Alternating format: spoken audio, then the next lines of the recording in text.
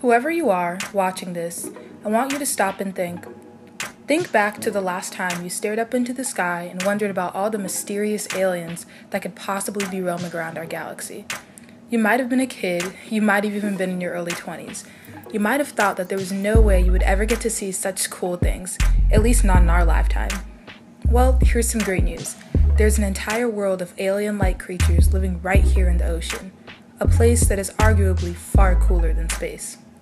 First time I cried underwater was in 2008, the island of Curacao, way down in the southern Caribbean. It's beautiful there. I was studying these corals for my PhD, and after days and days of diving on the same reef, I had gotten to know them as individuals. I had made friends with coral colonies. Coral reefs are one of the most diverse ecosystems on the planet. Over 1 billion people depend on them for food since they house and feed fish that humans eat.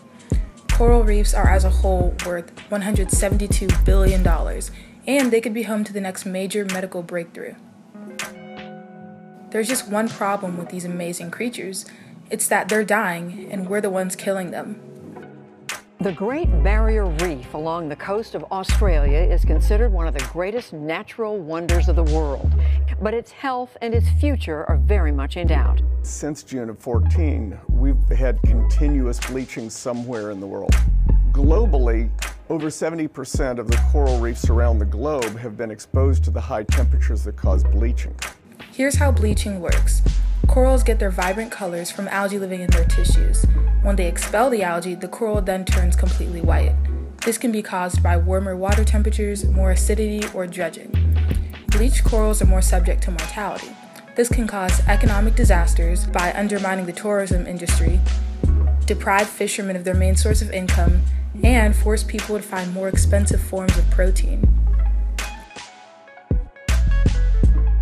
Coral bleaching is most common in southern Eastern Asian countries, off the coast of Australia, near Saudi Arabia, and the United States and Mexico.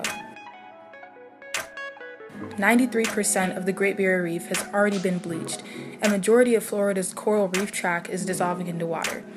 Coral bleaching is the biggest epidemic of our century.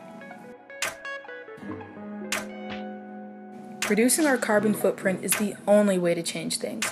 Walking, biking, or riding the bus instead of driving, planting a tree, and even supporting climate legislation are all key. Do the future a favor, do our coral reefs a favor, and most importantly, do yourself a favor. Stop polluting the earth.